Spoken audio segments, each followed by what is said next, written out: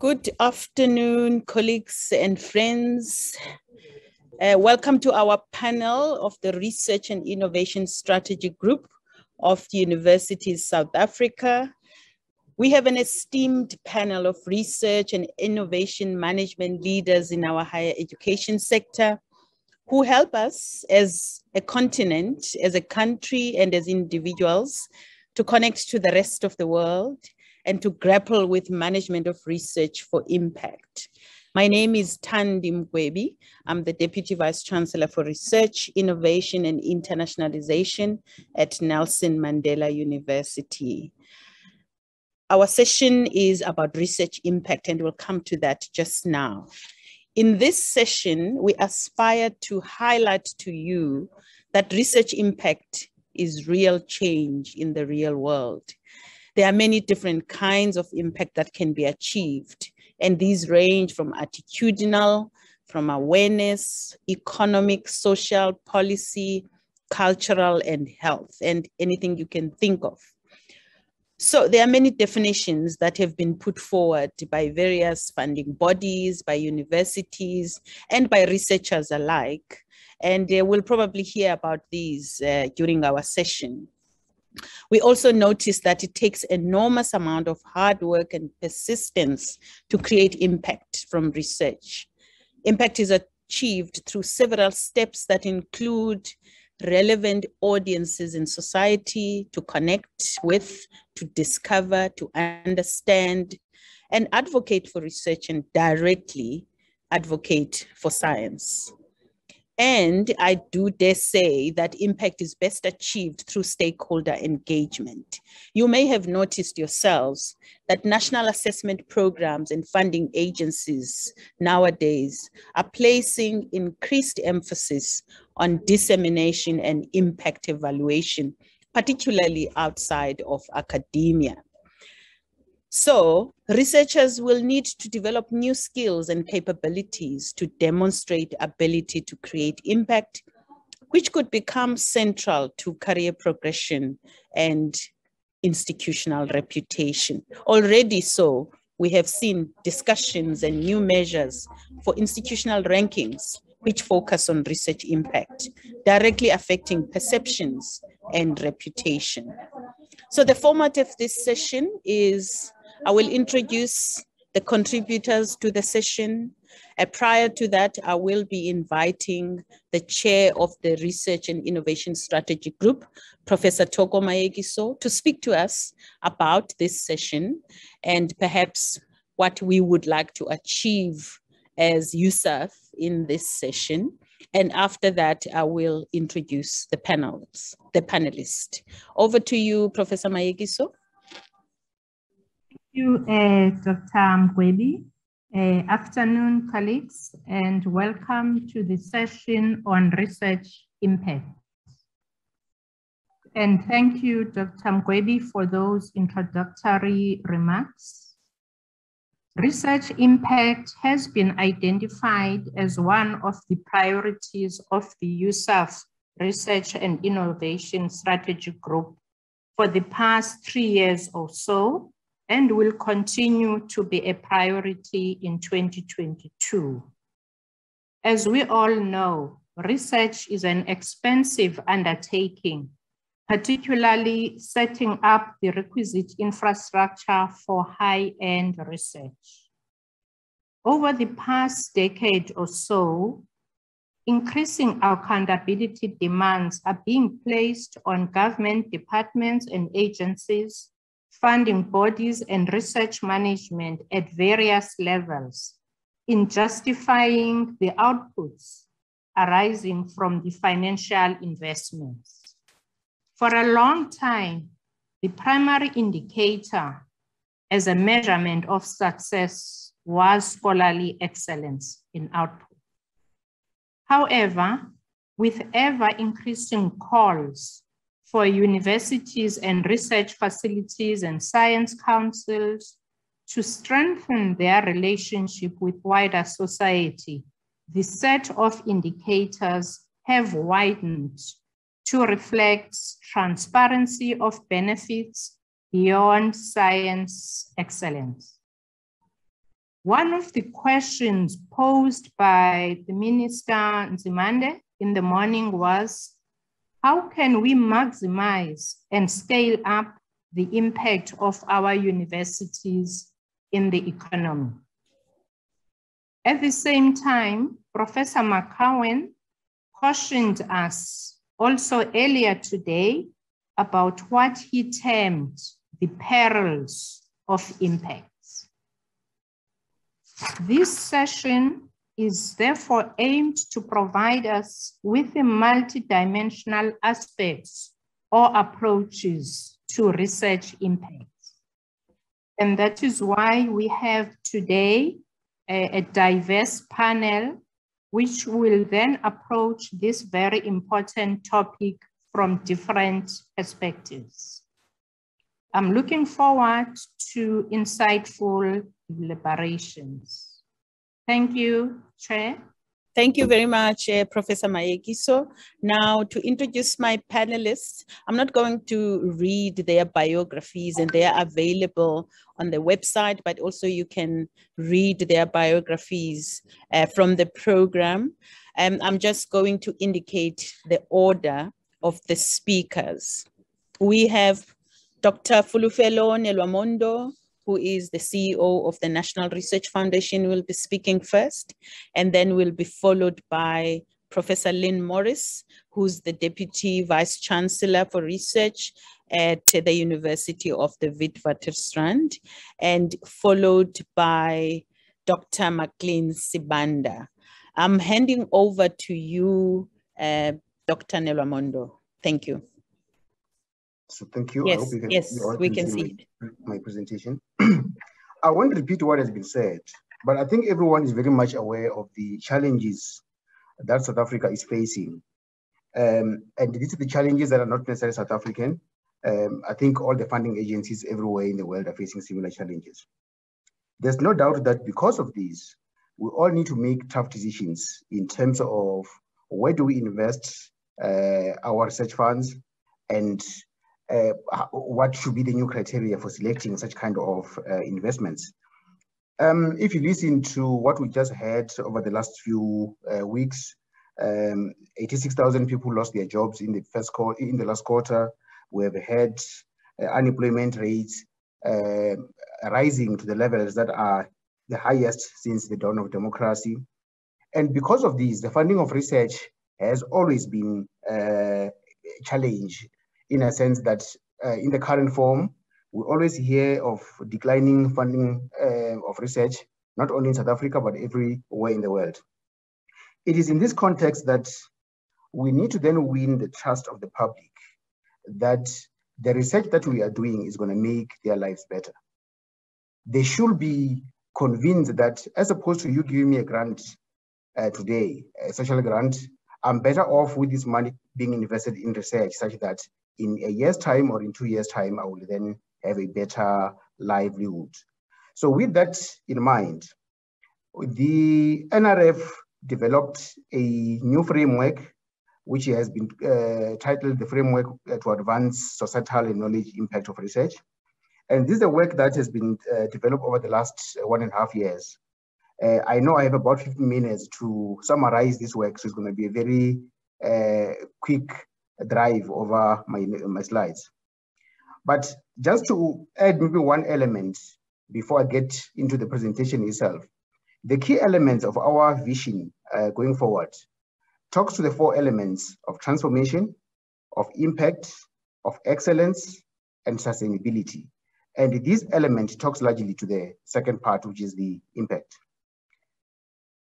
In terms of the presentation itself, I will share the process and the timelines, the rationale for the impact agenda, the basic principles that have been adopted, what the actual definition of impact is, and the impact pathways, and the aspect around assessment. How do we actually evaluate and assess this impact? And of course, this will have implications, which I will touch on in saying what are the implications for the NRF and the science system as a whole going forward. As I mentioned, this is a work that has been ongoing for the last 1.5 years. It started in May 2020, where there was a task team appointed, guided by the reference group. This task team managed to develop the draft framework, which was completed in December 2020. And the bulk of this year, 2021, has largely been focusing on consultations with various stakeholders. There was an external task team that was developed, chaired by Professor Ahmed Bauer, and it had members from various science councils in the universities. And consultations were held, and a final draft was developed. And it is in this context that I'll be sharing what this actually means for the system going forward. So just to start, why do we need this impact agenda? Why is this necessary?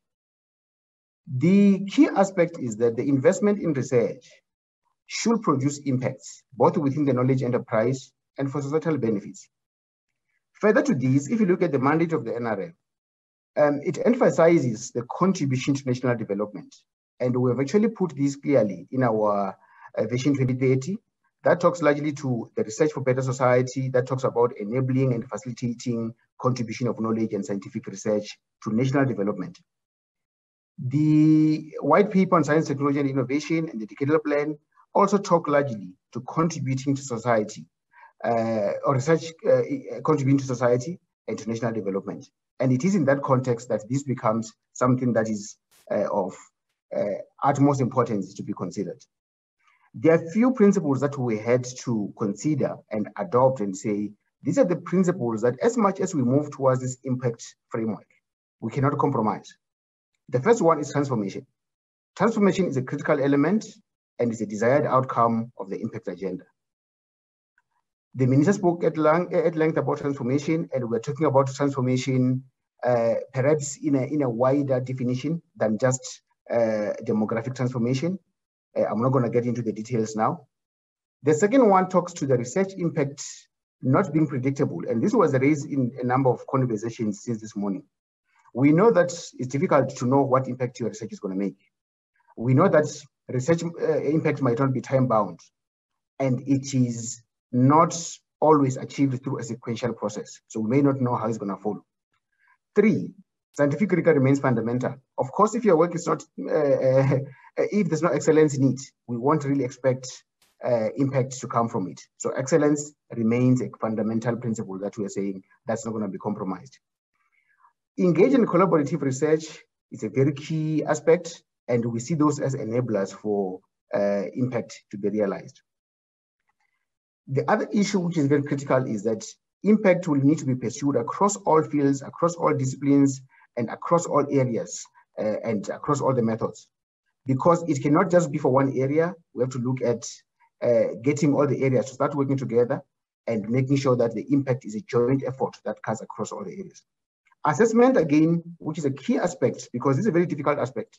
It has to be multimodal, considering what is now termed responsible research assessment. And I'm not going to get into that today, but that's something that I think one can look at and say, how will this assessment be done?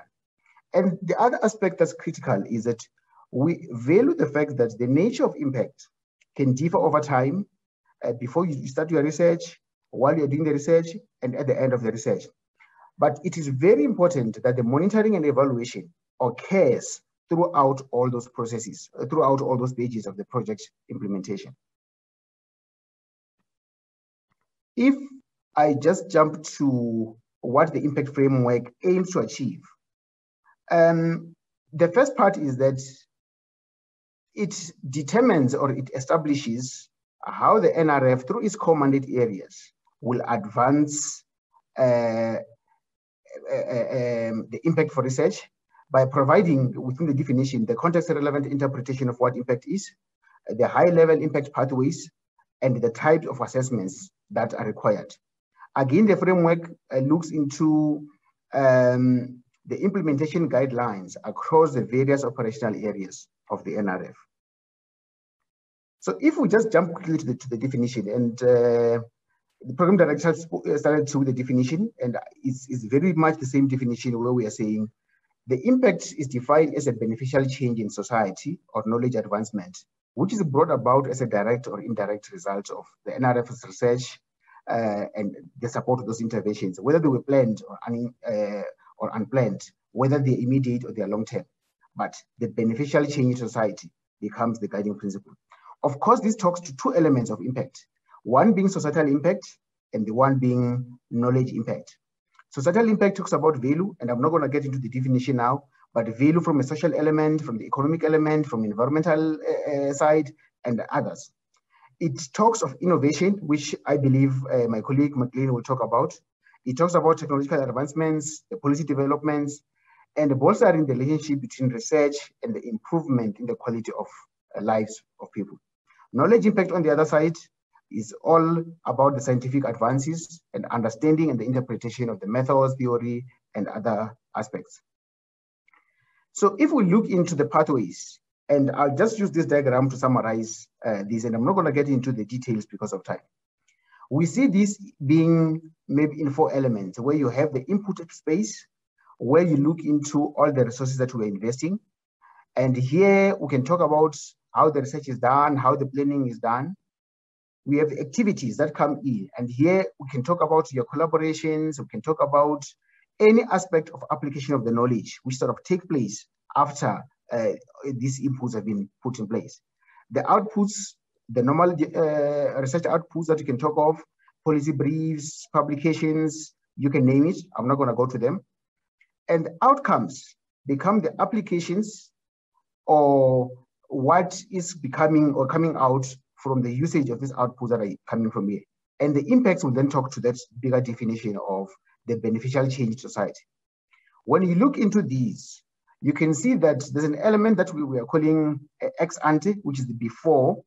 And at this particular stage, we must then be able to predict or to assume the value that this work is going to make as the impact. And of course, when we look into the activities and the outputs, this is where the implementation takes place. And we then will assess whether indeed we are moving along that stage. And the aspect that comes at the end talks to the ex post, which is post this element that we have control. This is a space where we have influence. We need to look at, is the impact coming now? Is it coming down, 5 years down the line? But here you can sort of just be able to observe whether that research is actually making impact. When you look into these aspects from the NRF point of view, there are parts that fall within the sphere of control. There are areas that fall within the sphere of influence, which is more the outputs. There is area where we just have interest because this is something that is down the line. I'm not going to get into the details now. So in terms of the assessment, I spoke about the ex ante, where we're saying this is at the stage that somebody is putting a proposal into place, but they must then be able to demonstrate that if you put funds here, I can tell you what will be the potential impact of my research or of this project. Of course, this calls for a big change.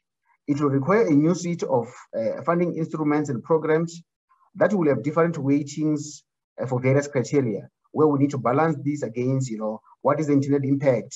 Do we want collaborations? Do we want, to attract new skills? Recording in progress. And all other aspects that we need to then look into. At the same time, recording stopped. Impact cannot be predicted.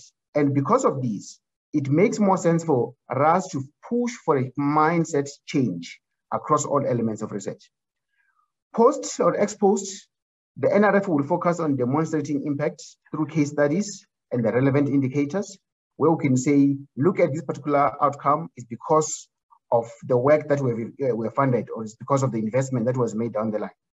But of course, as I said earlier, monitoring and evaluation will need to occur across all elements of the pathway. We need to then be able to monitor and evaluate between inception until completion.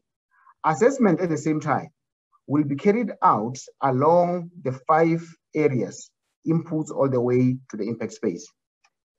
The high-level implications for these is that, of course, and I'm not going to get into the details because of time, this talks about policy coherence, where we need to adjust our policies.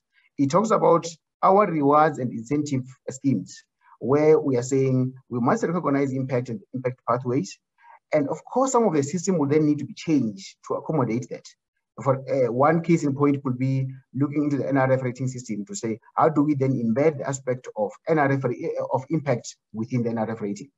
issues of improving impact literacy, across all the NRF employees and systems, across all the researchers within the system, the NSI, and everywhere else. Partnerships and agreements need to then reflect our focus on impact.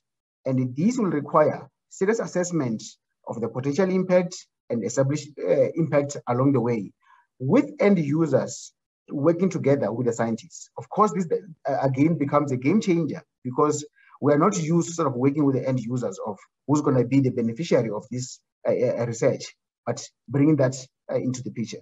Again, enablers of impact coming in, where we need to consider how do we enable societal impact through promoting mission-oriented, interdisciplinary, and engaged research throughout all the parts of the funding system. Of course, this has implementation considerations and challenges, and this is my last slide. But one particular aspect is that at the input stage, we need to then put new funding instruments with different weightings, understanding what the purpose that we really want to achieve. But the key aspect is that we need to then drive a way where we will ensure that research can embed the pathways that I spoke about in their research design from the beginning, and being able to provide statement for potential impact, what will training for researchers and the impact literacy be in this particular project. Co-creation is a very critical aspect, as I mentioned. This talks about interaction with the end users from the beginning, because we can't just be doing the research that is not going to benefit society. Noting that this could be very difficult to predict. Evaluation panels within our system obviously need to then change as well. Changing in a sense that we might need to actually think of how do we actually bring end users themselves to be members of the panel as well, where they can advise whether indeed these can solve the problems in my society or in my space. Within the other areas, activity stage, I've mentioned this, we need to monitor this effectively, measuring whether indeed the impact pathway is being achieved or we're following things that we've promised that impact is going to be. Output stage and the outcomes and the impact stage, we need to look into the post-grant reporting requirements to say you could have been funded now, but 5 years down the line, can you report on the impact, given that we may not be able to know how long it's going to take for your research to make impact. And again, this is not saying fundamental research is not important, but we understand that there must be that translation from fundamental research all the way to the end where impact is realized. And I've mentioned this aspect earlier, that some of the systems might need to incorporate elements of research excellence and impact, so that we can actually make South Africa and the world a better place. So let me thank you and pause here, Madam Program Director. Thank you very much, Dr. Nelwamondo, for that insightful presentation. I'm sure there'll be lots of questions. It's very interesting. And before I even ask my own questions, I will hold my questions and ask Professor Lynn Morris, the Deputy Vice-Chancellor of Research and Innovation at the University of Witwatersrand, to take the stage now. Thank you. Thanks, Thandi. I'm unable to start my video. I'm wondering if the host could allow me to do that. There we go. Can you hear and see me? Yes, with loud and clear. Great, thank you very much. And thanks very much for this opportunity. I'll just, can you all see my screen? Yes, it's visible. Fabulous. All right, but so once again, thanks very much. As you heard, I am the Deputy Vice-Chancellor of Research and Innovation at WITS. I started in this position 6 months ago, so it's still fairly new. And you'll see from the title of my topic that it is quite specific, but of course very topical. And that's because I'm a virologist by training, and I have been running a lab at the National Institute for Communicable Diseases, which is part of the NHLS for many years. And then I was also the interim director at the NICD before joining WITS. So this talk about the importance of research is really through this lens of being a researcher on the ground and thinking now more broadly about how we can support our researchers. So, of course, as we all know, the SARS-CoV-2 virus that caused the COVID, is still causing the COVID-19 pandemic, was a brand new virus and never been seen before. And so very early on, the WHO set up a panel. Well, it was actually a blueprint way back in March of last year, so literally a few months after the virus was discovered, to really set a global research agenda, because we knew nothing about this virus. We didn't know where it came from, and there's still some debate about that, of course. I mean, it's definitely an animal virus, but exactly how it came to become a pandemic virus is still something that is being researched. But also we didn't understand how it was transmitted. Of course, we had to develop new diagnostic tools. And of course, the epidemiology, we needed to understand, which populations this is spreading in and how it's spreading and how quickly it's spreading. And then, of course, as we know, some people get sick from this virus. And so the whole clinical management, is a whole, very important part of how we deal with this pandemic. And then, of course, the prevention and control, particularly the use of PPE. And of course, that really depended on figuring out how this virus was transmitted. We knew very early on it was a respiratory virus, but exactly how its major route of transmission, which of course now we know is aerosols, that took a while to figure out, and that obviously impacts on the, your prevention and control measures. Of course, the development of therapeutic drugs. In the beginning, there was certainly lots of repurposing of old drugs. But of course, now we're seeing online, coming online quite a lot of drugs that are specific for SARS-CoV-2. And then, of course, vaccines. And that's really been the big success story, that we have, over 8 licensed vaccines. And we, in 18 months into a pandemic has really been a real triumph of science. And then, of course, a very important part of this, and it's becoming increasingly important because in some ways the scientific challenges have been solved, in the sense that we have a good tool to prevent this virus in the form of a vaccine.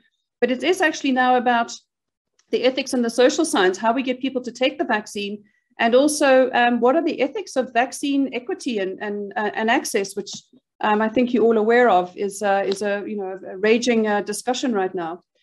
So as part of this blueprint, the WHO then released a report in April, a year later, to really look at the success of this global research agenda. And there's a couple of interesting things in here. So first of all, this slide, which really just shows who got engaged in the global research agenda. And as you can see, the bulk of it, well, a large proportion of it is universities and hospitals and researchers. So a quarter of the collaborations were from universities, and I mean, it's not surprising in a way, because obviously universities are the place where research happens.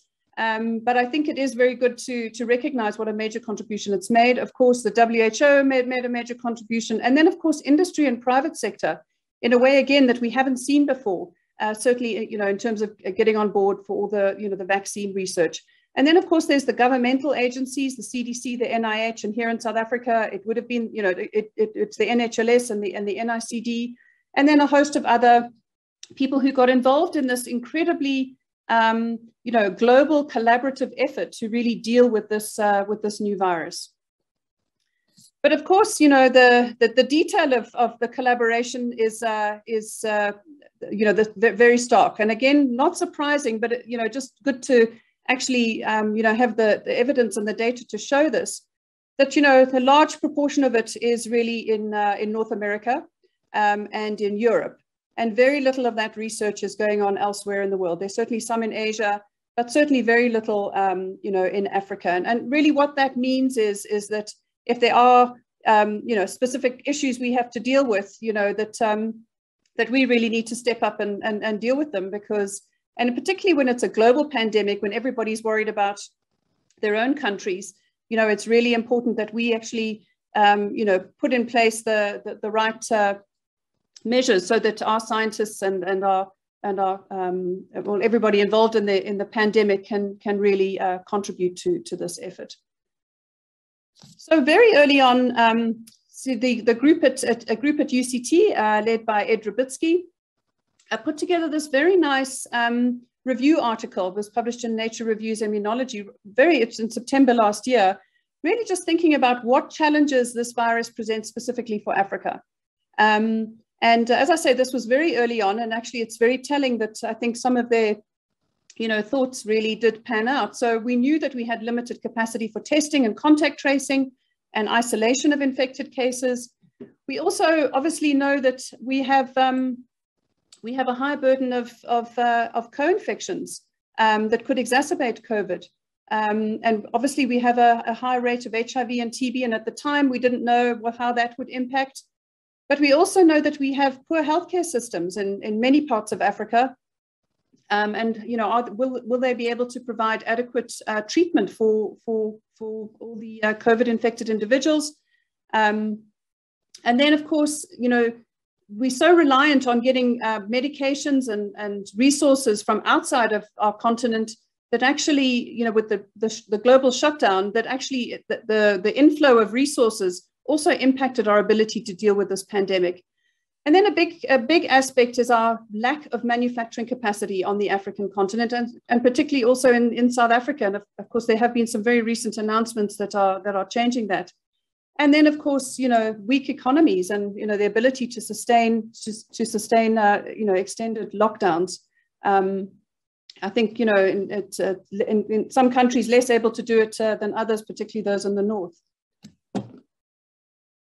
So there's also a very interesting article written by some Nigerian colleagues published in the University World News, just really focusing on the role of universities in dealing with COVID.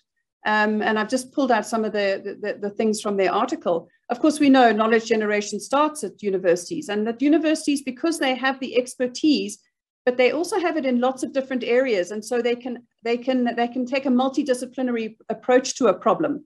And then, of course, as we saw, including in South Africa, that many academic experts played leading roles in government committees and programs. We certainly know that the MAC in this country involved many university academics.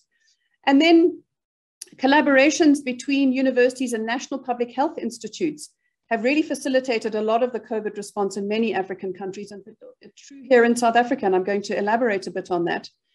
And then the other thing is that many Africa's had a long history of having long-term donors, particularly like Gates Foundation, Wellcome Trust, and they have made these long-term commitments in African research and capacity building, and that was very well used during to also deal with the COVID pandemic. And then, of course, that universities generally are the source of factual information, and people trust, the information that comes out of universities. And I think that's becoming even more important as we go into this phase of a lot of misinformation, particularly around vaccines. But the other thing, I actually did a quick analysis of all of the publications on COVID, and obviously it's only been last year and this year, in the Web of Science. So I literally just typed in South Africa, and I also typed in university. And as you can see, so about 1,000 publications a year, but around 90% of them, the authors have university affiliations. And so I think that really speaks to the critical role that universities have played in the research agenda in dealing with COVID. But certainly COVID has completely changed the way that we do science. And we know that, so we've seen that, research is informing policy real time. So findings that are new findings are literally being implemented as they are discovered. So it's really quite a remarkable time for science. There's also been incredible public engagement. The public have got to understand epidemiology and R0 and flattening the curve. And, it's been quite remarkable how the public have got involved in this, because it's affected all of us. Another very unusual thing is people are putting unpublished data straight onto Twitter. So the way that scientific data is being shared. And there's also been lots of open science and open data initiatives, which have been very important. And actually, that's probably going to change for good. I think that many of those things will remain. There's also been cataloging and tracking of all the projects and all the funding that's been going around. So we can actually see where the money's being spent and how much money is being spent. And in fact, there's been huge investment in vaccine science. In the US, the Operation Warp Speed, which really funded the development of many of the vaccines that we have now, was $18 billion. So another thing that's really, changed a lot through COVID is the very, very close collaboration with the pharmaceutical industry and really getting them on board to solve this problem. But of course, there's also been an explosion of scientific information. I mean, it's just been overwhelming, and it's been very hard actually to keep up. So, you know, a quick search on PubMed, over 180,000 COVID-19 publications. In fact, of all the publications, last year, 4% of them were actually on COVID. And that's publications in every single topic that, you know, so that's really dominated our thoughts. And there's also been the rise of these preprint servers, bioRxiv and medRxiv, where people basically just put their publications straight onto these sites. So it's before peer review. And of course, the advantage of that is that people get access to information very quickly. The disadvantage, of course, is that if the information is wrong, it is out there. But of course, one needs to treat this information carefully. But the other good thing about getting it out there is that people can then, you have basically the whole scientific community doing a peer review process. So it gets shot down very quickly if it is incorrect. But actually the traditional journals have also accelerated their peer review process and their publication process in a way that's also, I hope that will continue. Another thing that happened is that 80% of the journals made all their articles on COVID free, open access. And again, you know, let's hope that that trend continues. And then, of course, there was a proliferation of, different, apps and AI-powered things to actually help you review this vast volume of literature, using keywords to just literally try and stay on top of what really was overwhelming. But I briefly just want to talk about the genomic surveillance of SARS-CoV-2, because that's really also been something that I think has gripped many people, tracking these different variants around the world. And so this is really, sequencing of the virus, and you can also measure how much the virus is evolving, and you can use that to assess how effective some of your existing vaccines and your existing drugs are going to be. And then allied with that is the use of this database, which actually existed before COVID. It was actually a database for flu, but it really is to allow people to share all of these sequences. And it now has over 3 million sequences of SARS-CoV-2, more than all the other viruses together. It's quite phenomenal. And so this has really facilitated, again, a rapid exchange and analysis of sequence data for global public health benefit. So it's been a real advantage. So I just briefly want to talk on, the incredible effort that this group has done for our country. The Network for Genomic Surveillance in South Africa, and it's really been headed by Tulio de Oliveira at UKZN and now also University of Stellenbosch. But actually it involves all of the public health labs around the country. And many of these are also, they actually head the virology departments in the various universities. And so it really speaks to the importance of public health institutes linking up with with universities and with the researchers, and to really have a national footprint. And this group has just done, tremendous work. So this is just to give you a little bit of a snapshot of what they've done. So they've been sequencing SARS-CoV-2 from cases in South Africa right since the beginning, as you can see, going right back to Epi Week. I think that's Epi Week 12. So right back from March the 4th, when we had our first case last year. And you can see that the number of sequences that they have generated, has increased over time. And that's, of course, as more labs come on board, but also with each wave. So, of course, with each wave, more viruses are getting sequenced. And, of course, the thing about these sequences is that they can tell you, what these variants are. And as I think everybody's now familiar with variants of concern, and there are 4 of them. And the one that's really dominating the world now is Delta.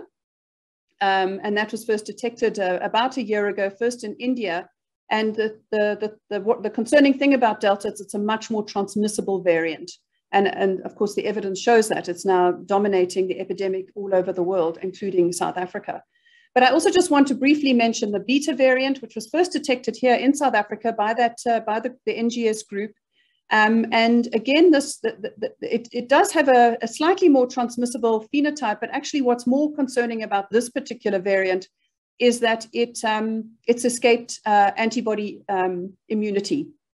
And so the prediction was that some vaccines may be less effective against it.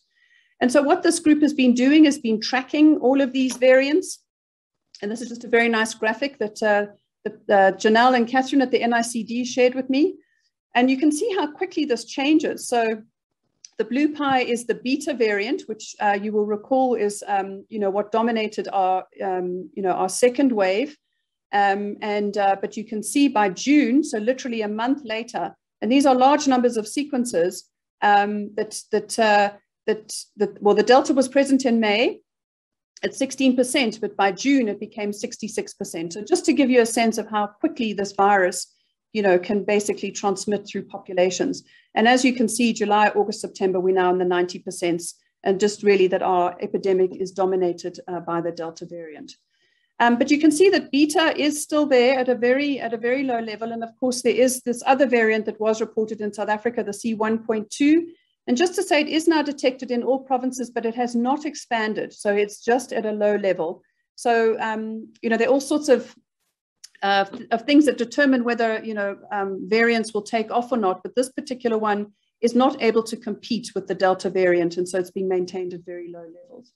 But I do briefly just want to mention this beta variant, because this also really speaks to, the importance of really the kinds of work that's done in laboratories that might seem a little bit obscure, perhaps, but actually what a critical role it's played in COVID. So this is the measurement of neutralizing antibodies, and these assays were all developed actually for HIV.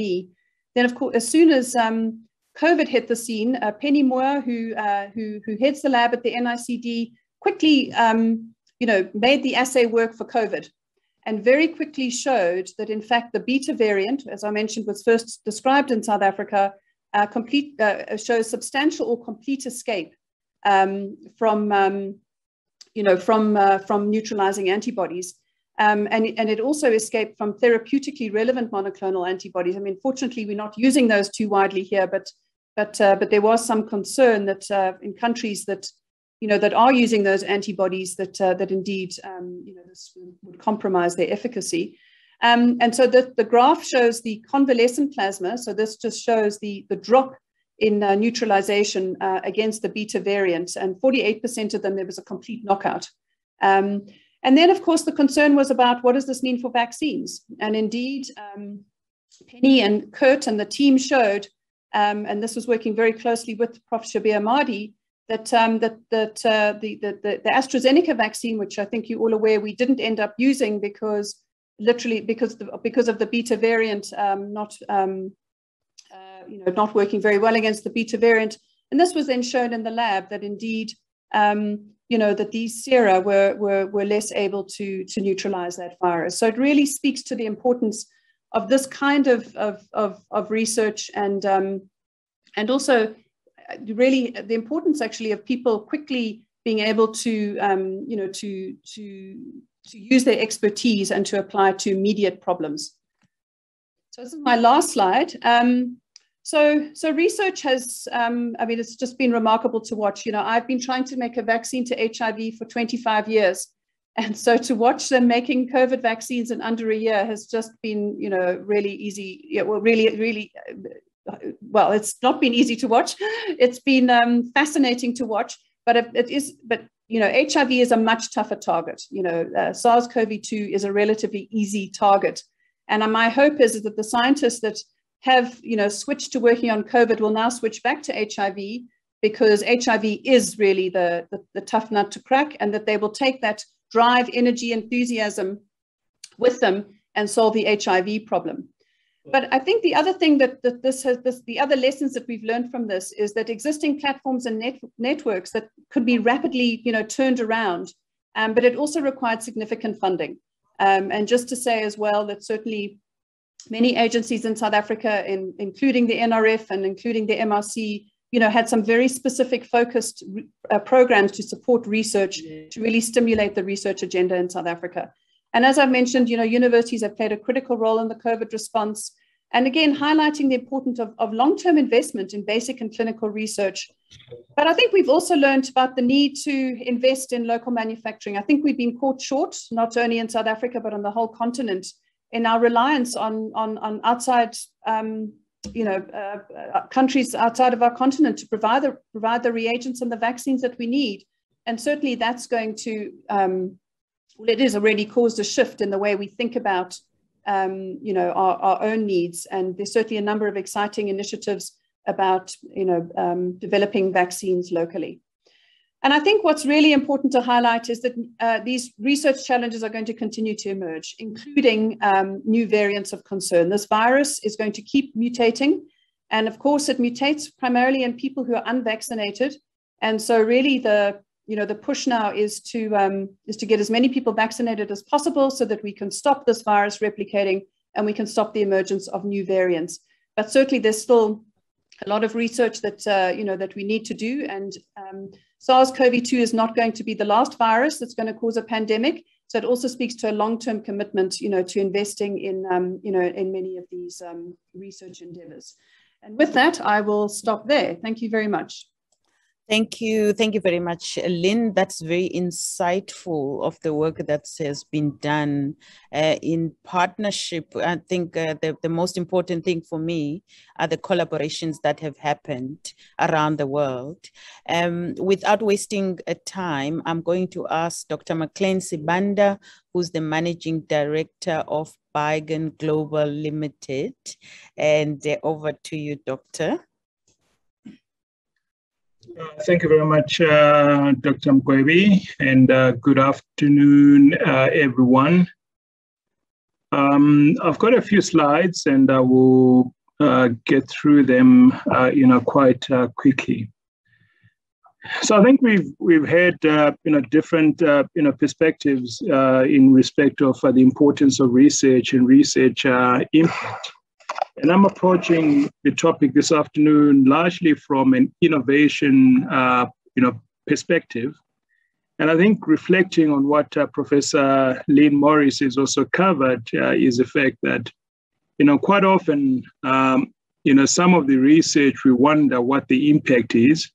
But then I think when we really focus on solving specific problems, we realize that there's some tools that already we have developed. So, notwithstanding, I think my approach is largely more from perhaps more applied research, but there's important room for fundamental basic research to be able to provide the tools and the foundation for us to be able to solve the many problems. And I reflect on the scramble for vaccines that also has been mentioned. And Africa finds itself on the begging side in terms of vaccines. And it's no wonder why that is the case, because we have not invested enough in terms of research in the areas of disease or generally in research. We are aspiring to get to 1% of GDP in the different African countries. In my mind, I think in my recollection, there's no country that has made 1% of GDP yet. South Africa, the last time I checked, we're sitting at about 0.84% of GDP. And so it's important. I think the first point is that it's important to invest in research. And what type of research? Research that is important in terms of us solving the myriad of challenges that we face as people. So for South Africa, it's important that there is a prioritization to solve challenges that we face, but also to contribute to global challenges. And I think one of the other things is, as we invest in research, it's also important to invest in research enabling capacity. And that is the innovation capacity, the technology transfer capacity, so that we're able, in essence, to translate the research into things that can be used in society. In this regard, I want to refer to Clayton Christensen's book, The Prosperity Paradox. Although he defines innovation, in essence, as a change in the process by which an organization transforms labor, capital, material, and information into products and services of a greater value, I would also like to perhaps take a much more inclusive definition, which is in essence looking at how there are improvements. So it cannot be necessarily new products and services. It could be just enhancing those particular products, improving efficiencies, and that in essence brings us to the definitions around sustaining innovations, efficiency innovations, and also market creating innovations. And I think if one listens, in essence, reads a book and also really goes deeper into some of the thinking around the prosperity paradox, is that for us to be able to develop and become perhaps more industrialized and have full benefit of the opportunities that are being presented by, amongst other things, the African Continental Free Trade Area, it's important that we focus on market creating innovations because the impact is actually quite significant. It cuts right across and it catalyzes different industries. So as we undertake research, it's also important to actually figure out what is the anticipated impact of that particular research. But the whole path of converting research results into innovation, which are in essence the new products, services that are actually being used or being consumed by the market, or improvements on existing services and products that the market is willing and able to pay for. That conversion it requires certain particular skills, but that conversion is without its own challenges. And that's where we come to face the value of death in terms of really assessing to what extent does it affect the research impact, because some of the research gets done, but it never sees the light of day. Why? Because it falls into this value of death, because there's not sufficient funding available to enable the research to become innovation. At times, there is not appropriate human resources and skills to convert this research into useful products. At times, the environment is not appropriate. Oftentimes, the infrastructure to do the conversion is not in place. And in many African countries, there is a dearth, in essence, of industry to be off-takers of that particular research, which in essence also provides opportunities for universities to become enterprising, to also start to focus, in essence, on spinning out companies out of the research that is done. Now, I think what we've seen over the past, I would say since about 2002, when the R&D strategy got published, was an increased effort around patenting, and that led to the IPI Act in 2008 that came into effect in 2010. So I think it's also quite important to strike a balance that not everything needs to be patented. There is research that can have impact without necessarily it going through a patent. It can be commercialized without necessarily having a patent. One needs to take a holistic view in respect of intellectual property and look at the different forms of intellectual property and choose the most appropriate ones to be able to achieve impact with the research results. But notwithstanding, I think there is what we've seen is also an increase of this culture of commercialization amongst universities in South Africa. But we still got a long way to go.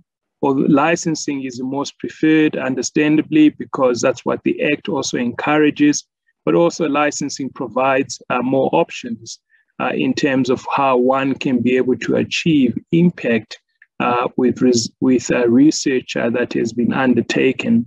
And then startups is another one.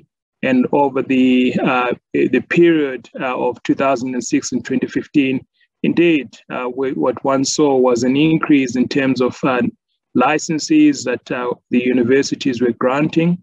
And one hopes that indeed there's a mechanism to monitor those licenses to make sure that the licenses are being fully commercialized and there is impact out there, where there's creation of new companies that then create new jobs, or companies that create new products that have an impact on society and so forth. But I spoke about the infrastructure and also spoke about the human resources. And I think we need to appreciate that researchers play an important role. And I think it's important that we don't convert researchers, all the researchers, to be founders of startups. I think that it's important to actually strike that balance where researchers still continue to research, still continue to generate new knowledge. And therefore, we need to look at how do we create an enabling environment amongst the universities, within the universities, so that we can attract entrepreneurs, so that we can attract investors as well. Because commercialization involves entrepreneurship, and entrepreneurship, it's really a process of creating value by bringing together different resources to exploit an opportunity. And quite often, the opportunity is seen by people that are not too close to the research, but have an interest in the research, and they've got different skill sets to the researchers.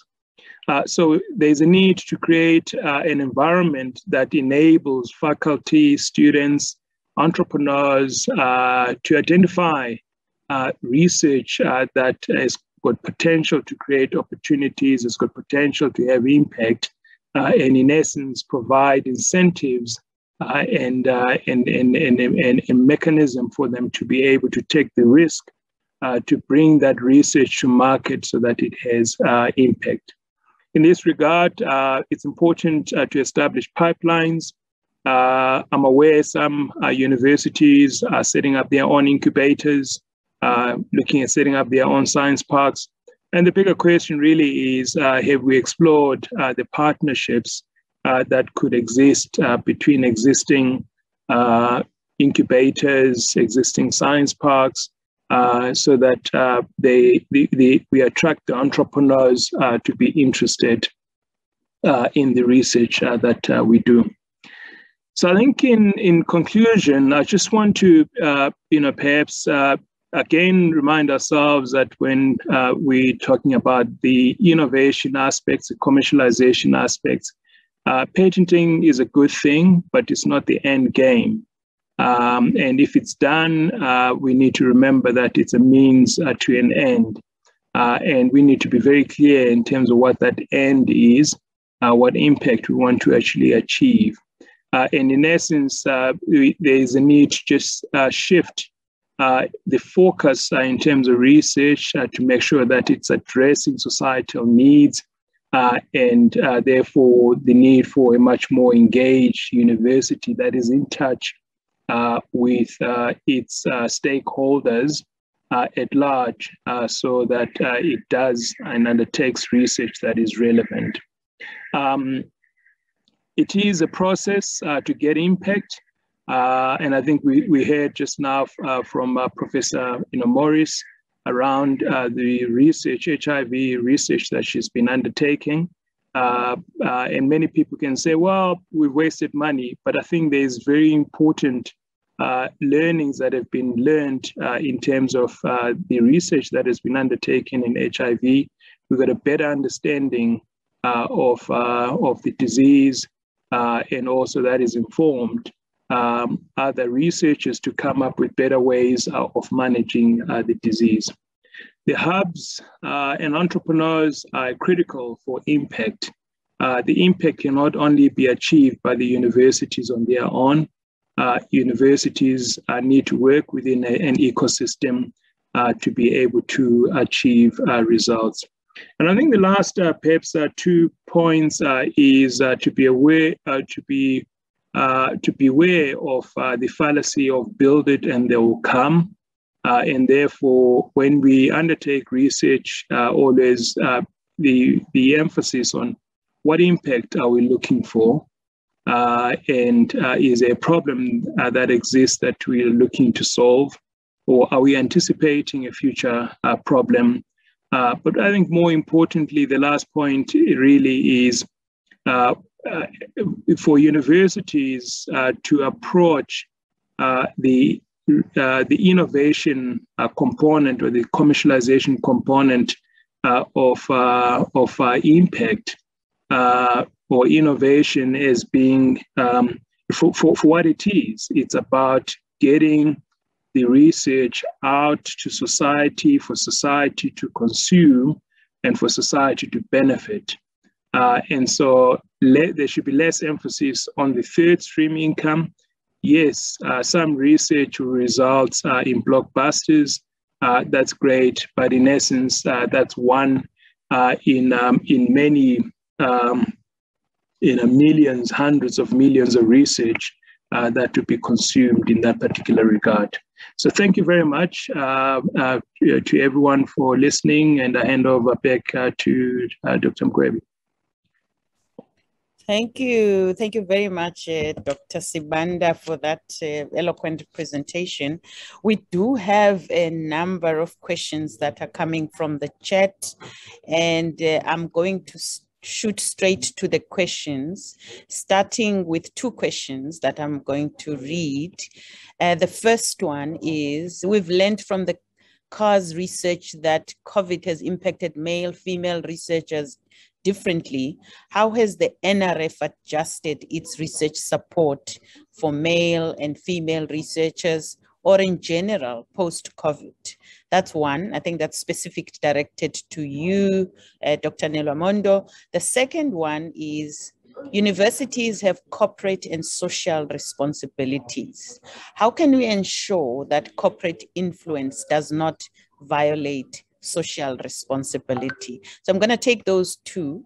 Perhaps with the last question, I would like to add a point about quantifying our impact from the social sciences and humanities. Lynn, you spoke very much about the natural science, health research, and the COVID genetics related. But I'm also interested in the influence of humanities and social sciences in alleviating the impacts of the pandemic, because it's very much a social disruptor, as you will agree with me. And I wonder if we are keeping an eye on the work of humanities and social sciences. So I'll give it to you, Dr. Nelwamondo first, and then I'll come to you, Lynn. Thank you. Thank you, Madam Program Director. The question is about how the NRF has adjusted the support for males or females, or in general post-COVID. I think at this particular stage, we have not really done much adjustments, other than looking at the bigger context of transformation, where we are looking at the extended definition of transformation, which is not just on the demographics alone, but looking into, for instance, geographic distribution and so on of the resources that we have that we have to distribute or invest in particular areas. So the adjustment for now has not been looking specifically to say, we know that COVID has affected males this way or females this way, and therefore let's invest differently. So we've not looked into that, but with time, probably we're going to reflect and say, what have we learned from COVID and how do we actually adjust to that? Thank you. Professor Morris? Yeah, actually, and I'd like to comment on that point, because there has actually been a study looking at that papers published by men and women before COVID and after COVID. And actually, there was a drop in publications by women. And the authors attribute that to the fact that during lockdowns, when kids weren't at school, and that actually the responsibility affected women more, or the COVID affected women more, and that is reflected then in lower research output. So there is actually some data to support that. That women did take more of the brunt, certainly in terms of their science careers. But in terms of the question about corporate and social responsibility, I mean, that's not obviously unique to COVID times. I mean, that's a general consideration that universities obviously have social responsibilities, and they need to manage corporate involvement very carefully, and that's done through a number of mechanisms, because certainly one wouldn't want undue influence on the outputs of universities, and so all of those things are carefully managed. I don't think that there's anything that would have been that would have exacerbated that during COVID necessarily, unless maybe I'm not understanding the question very well. And then the comment on the quantifying the impact of humanities research and social sciences. Do you have a comment on that? Well, just to say, that research into COVID, obviously, and I've just focused on, as you saw, on the sort of the virology and the vaccine development side. But, there's research in all sorts of areas. And I mean, the research also in the economic side has also been very revealing, and actually, again, showing how women have been disproportionately affected economically. Mm-hmm. And I also alluded to the fact that in some ways the scientific challenges of COVID have been solved. And actually the real challenge now is going to be in the humanities. I mean, I think one of the biggest challenges is how to get around vaccine hesitancy. I mean, we need to understand that much better, because, the evidence and the science is there, and we're obviously not communicating it well enough, but we need to understand why people are so hesitant to take something that can solve this problem. We've all lived through, 18 months of very difficult times, and we have a solution, and somehow some people are reluctant to adopt that solution. And so I think that's really where the behavioral scientists and psychologists, really need to understand that it's probably a much harder thing to solve, because changing people's behavior is notoriously difficult. Right. Yeah, perhaps to latch on that, I'm going to bring you here, if you pardon me, Professor Mayekiso, as a representative of, I guess, of universities from the research side, with regards to the issue of males and female, particularly with regards to women. There's a policy brief that was sent out through the research that was done, led by Professor Jonathan Jansen not long ago, looking at the impact of COVID on women academics. And that policy brief had some recommendations for institutions. And I just want to find out whether this has been taken up for implementation at institutional level, and that will require partnerships, of course, with bodies like the NRF, like CHE and USAf. And do you have a comment on that, Professor Mayekiso? Thanks, Thandi, for the question. I haven't seen that study, so I'm not able to comment. Okay, yeah. No, it's something that we can discuss later. We do have a lot of questions coming from the audience. The next question that I want to ask is about the effect of quickly collecting unproven, unpublished data getting posted on social media, a great social impact, one supposes. As much as said, 80% of journals cover are data free also, but how do universities ensure that this does not affect research impact of researchers in academia? The other one, which is related to the NRF impact framework, is to what extent will the NRF impact framework consider existing measures of impact of academic research, such as impact factors, alternative metrics, and activities in science communication through platforms such as the NPOs like the Conversation Africa? Those are the two questions. I think the last one is directed to the NRF. The other ones, I mean, you can, Dr. Sibanda and Professor Morris, you can take that one on. So I'm happy to, you know, to tackle the data, unpublished data getting posted on social media.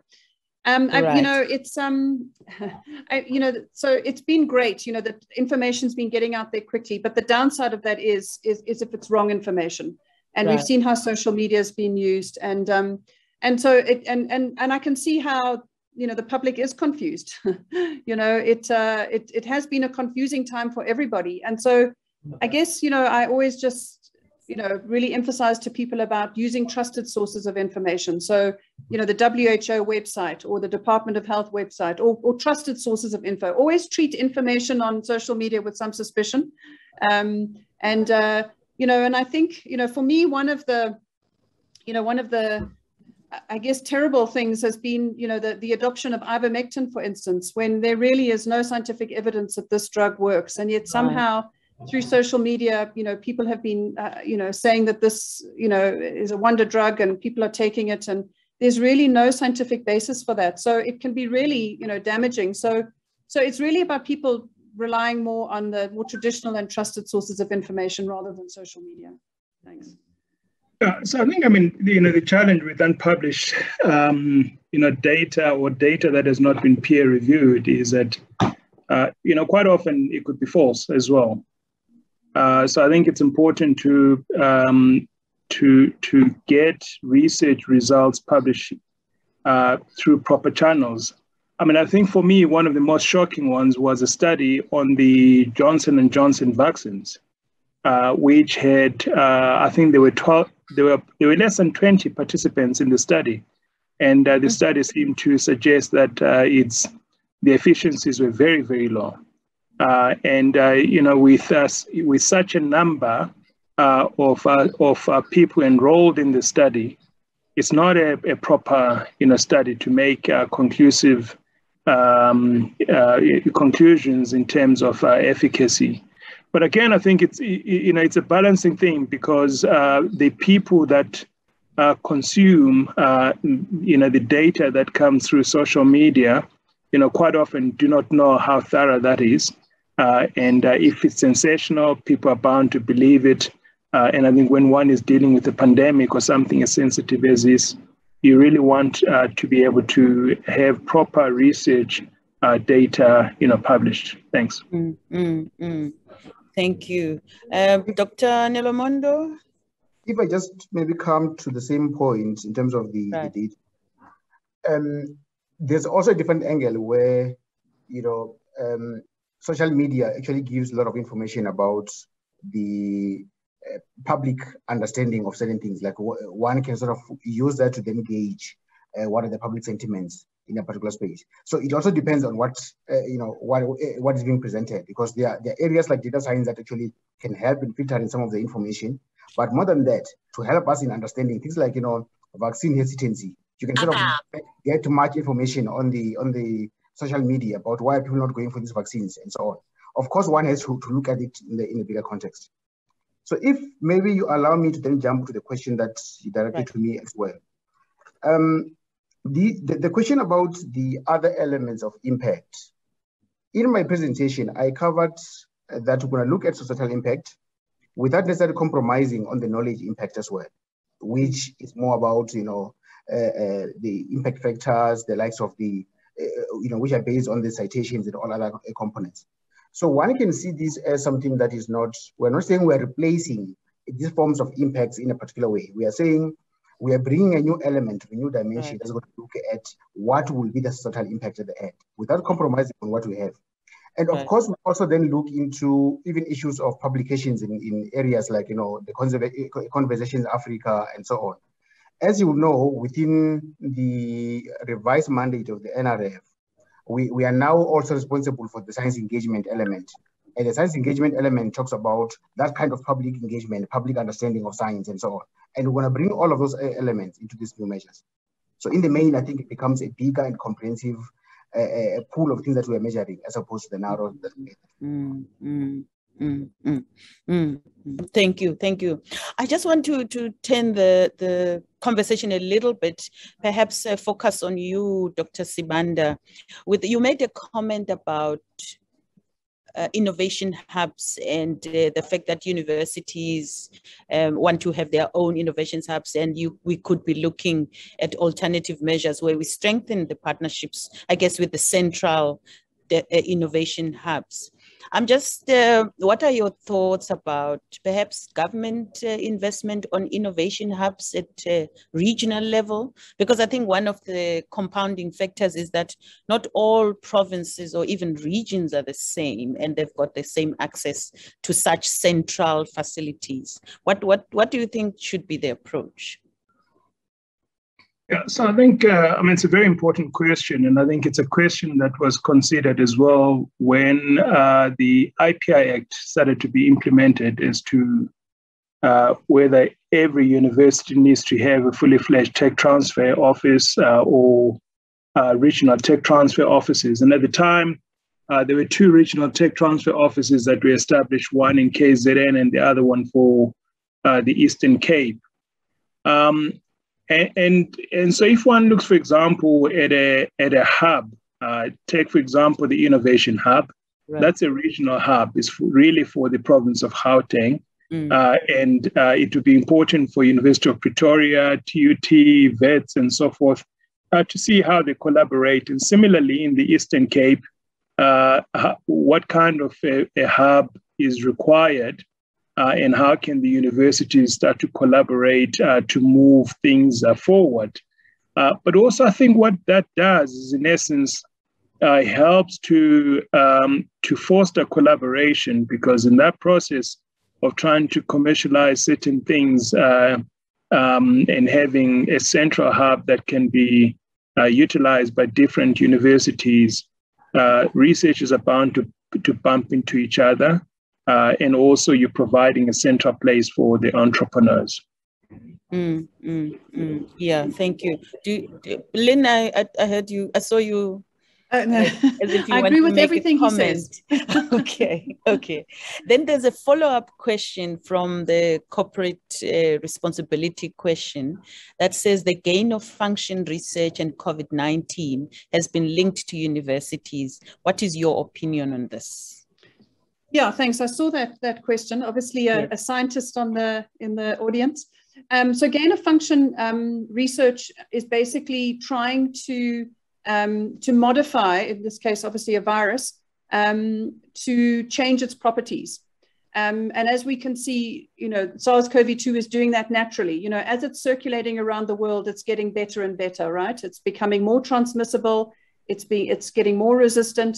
It's doing that naturally. And that's what viruses do. They basically replicate, and they accidentally make mutations, and some of them give them an advantage. And that's how they end up spreading. So what some researchers are trying to do, and this is not just in SARS, it's in other viruses, is almost to try and predict that. And so that where the virus is going. And so you can be on the lookout for that. So those kinds of experiments are obviously done under very tightly controlled laboratory conditions in what's called BSL-3 or sometimes BSL-4 laboratories.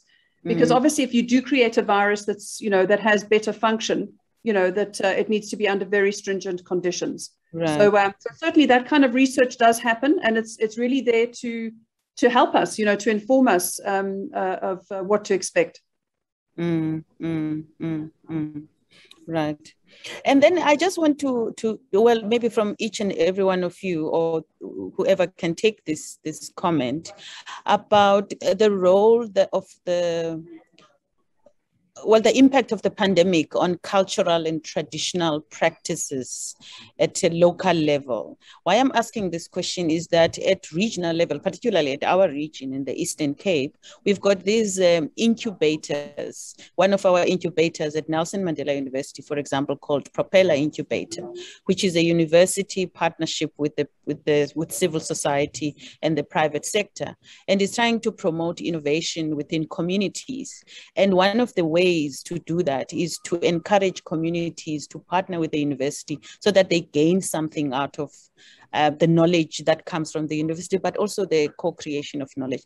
What I want to find out from you is, how do we promote what I would call grassroots innovation for, now I'm thinking ahead, for other risks that may come in the future, utilizing the knowledge that resides at university, but effectively, such that it's not only for the so-called elites at university, but affecting the communities directly?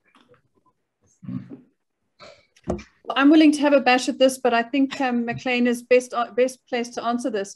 And I think it's a critical question, because actually, if we're trying to solve society's problems, we need to engage with society and hear what their problems are. And actually, we need to engage more with communities, because actually otherwise we are just, in universities, we are just working in these ivory towers. And if we want to be innovative and we're trying to solve problems, we have to have stronger links with communities. So I completely endorse your view. Right. Yeah, I think, Lynn has really, covered it. Universities are there to serve society. And I think it's important that the university's primary responsibility is to the community that it finds itself in. And therefore, I think some of the ways is to encourage students to find research projects that have got an impact on the communities, perhaps to challenge students, and this could be annual innovation competitions or whatever it is, for them to actually work, engage with the communities, spend some time in the communities, and come up with projects that can be implemented or basically have been implemented over a short period of time that demonstrate impact on society. Because that way, we also, I think we will get to a point where the man in the street, in essence, has got more confidence in the universities and doesn't see the universities as being something that is out of reach, for them, but sees a university as something that actually serves them. And I think the pandemic has also provided opportunities. I've seen, I think, 1 or 2 universities opening up their campuses to be used as vaccination sites. I think it's a good thing. And for the universities that have got medical schools, I'm aware of others, like we've got dental schools where they open up for the communities. That's a good thing. And obviously the law clinics also serve, the community. So we need to find a way that we can make sure that research directly benefits society. Right. Thank you. Maybe there's one last point for you, Dr. Nelwamondo. How do you see the role of the NRF in this, I guess, the more grassroots level interventions from research at universities? I think that's a very good question. The thing here is that, and I think my colleagues have covered it, we need to have an open system in one way or another. Open system in a way that the university can talk to the community. On the other side, community is sort of allowed to come and interact with the universities. If I use one example of the project that was done now under COVID, was the National Ventilators Project, where it was very quick for South Africa to then produce 20,000 ventilators, but it was because the world was running short of ventilators. Right. What was missing at the time was that we did not even know that we have capability of making ventilators, but we had pieces of research, pieces of science that we were in various places. If we had this engagement in the past, probably, and McLean will agree with me on this part, that probably we could have been a hub for ventilators probably for the last 10 years, because it's not like we use any new technology. We use the same technology that was there, but lack of interaction with the communities that would then say, this is what we need. probably it would have propelled scientists to then actually say, we can package it for your problem. Right. That's something that I think we really need to bring on board. And the NRF, of course, with the science engagement being part of our mandate now, we need to then facilitate that and factor that within the funding instruments. Then say, if you're just doing research within the university, without the community, we prioritize it less, but show or demonstrate that you're actually engaging with the universities. Whether you're doing it by, you going to the university, I mean, you as a researcher at the university going to the public or the public coming to you, it shouldn't really matter. We need to sort of ways of embracing that. Right. Thank you very much. Just one last roundup, just half a minute for each one of you. A question, a last closing comment about the future. What do you see in the future? What needs to change so that we can have real impact? In fact, let me rephrase my question. From everything that you've said, it seems to me that we need to instill systems thinking in intervening and in helping solve the challenges that the pandemic has put on us. How do you think this can be operationalized? I'll start with you, Lynn, just half a minute. Well, I was going to comment on,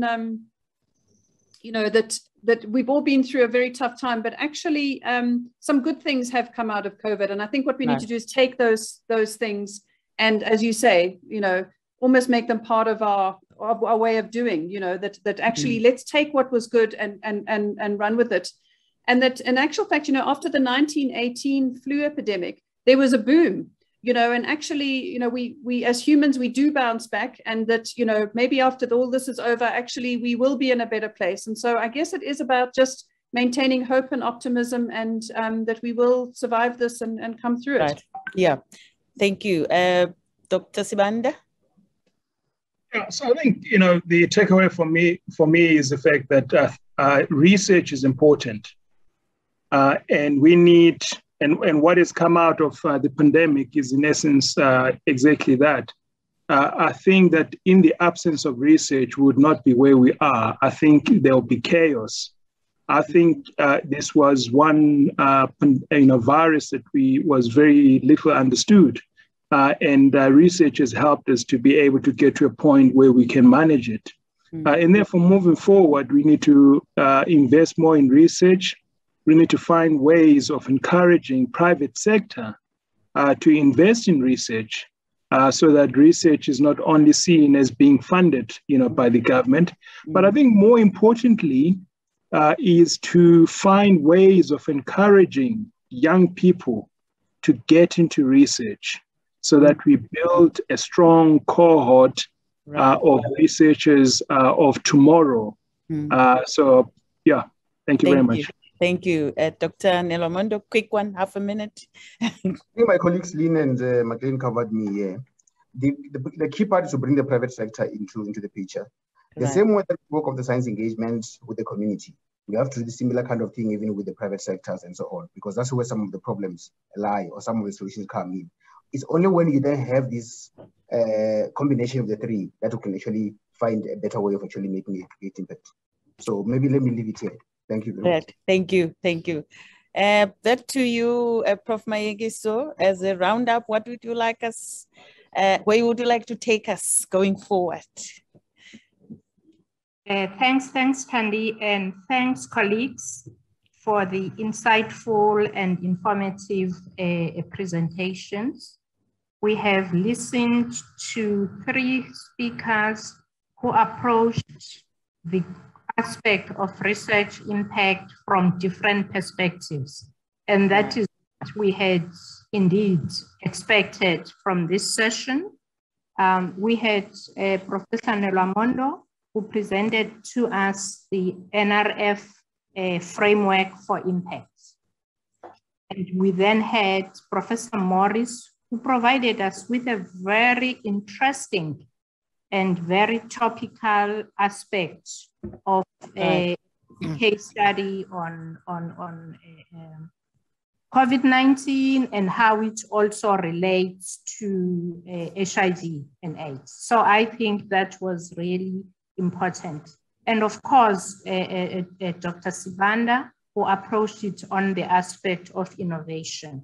Thank you. So I think, colleagues, what I can indicate that research impact, as I indicated earlier, will continue to be a research priority for USAf research and innovation. Right.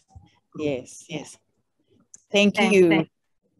Thank you very much, Chair, and thank you very much, colleagues. This has been really interesting and eye-opening, and I hope that we continue the conversations beyond this platform.